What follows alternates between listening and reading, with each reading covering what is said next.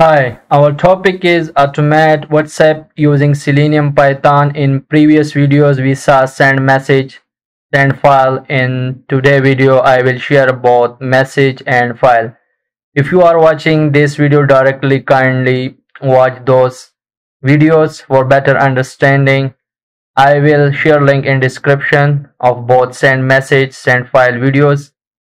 So in this video I just combine send message code and send file. Now let's see the demo. I'm running it.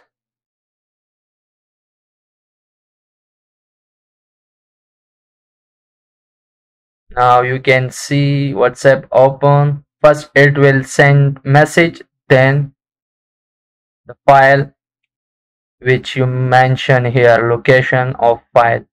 So you have to put here number, message, and the X path of your file you want to send.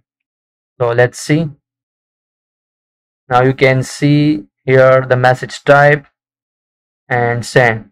Now attach file, select, here is it, and then send. Now it will close the Chrome browser. It's working fine.